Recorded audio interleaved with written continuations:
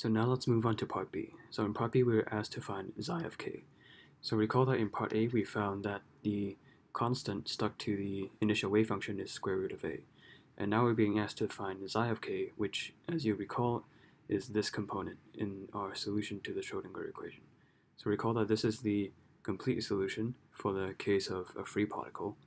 And then in order to arrive at this solution, you need to find what xi of k should be. And xi of k by Plancherel's theorem is given by this expression over here.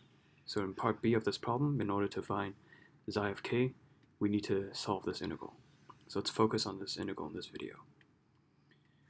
So our xi of k is equal to 1 over the square root of 2 pi, and then an integral from negative infinity to infinity, and then we have the initial wave function, which is the square root of a times e to the power of negative a, the absolute value of x, times e to the power of negative I kx dx. So we need to integrate this. So the first problem that presents itself is the absolute value. And in order to deal with the absolute value, we're going to have to separate the integral into two parts. So the first part is going to go from negative infinity to 0. And then we're going to integrate this. We're going to integrate this function over here. And then the second part goes from 0 to infinity. And then once again, we're going to integrate this function. So you see that there's actually nothing special that I'm doing here at this step. I'm just breaking this integral up from negative infinity to 0 and then from 0 to infinity. And the reason why I'm doing this is so that I can remove the absolute value sign. So recall that the definition of an absolute value, so absolute value of x is equal to x when x is larger than 0, and then it's equal to negative x when x is smaller than 0.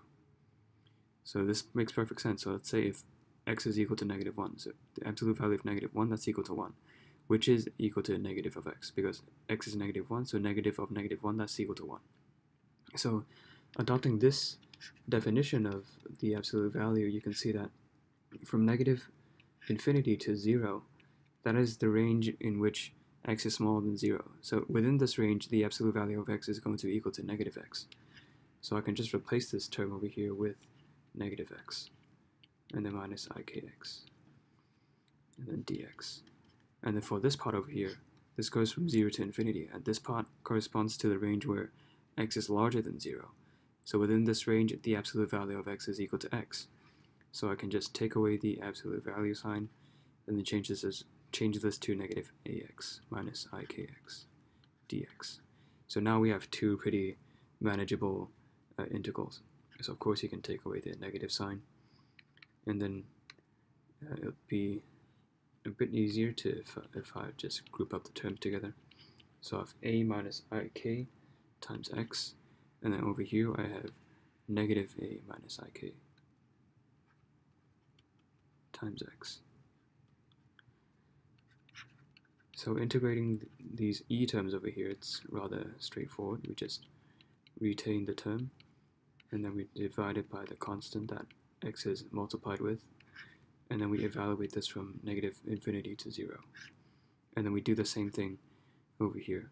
So we have e to the power of negative a minus ik x divided by negative a divided by ik from 0 to infinity. So now we need to substitute these numbers to evaluate our integral. So let's start with this left-hand term over here. So first of all, when you substitute 0 into this term over here, you get e to the power of 0. That's just equal to 1. So when you substitute 0, you just get 1 divided by a minus ik. And then for the second term, if you substitute negative infinity, you see that this whole e term over here, you have this e to the power of ax times e to the power of negative ikx. So if you substitute negative infinity to this x over here, you see that this is a complex term, this is an imaginary number. I'm not exactly sure, it's hard to define what exactly this should be if you substitute negative infinity over here. But then for this term, this is composed of entirely real numbers. And if you substitute negative infinity over here, you get e to the power of negative infinity, and that is definitely equal to 0. So you have 0 multiplied by a complex number, and that is also equal to 0. So this entire term is equal to 0 when you substitute in negative infinity. So we don't have to put down anything for here. And then for this part, we do the same thing. And you can see that we encounter the same problem.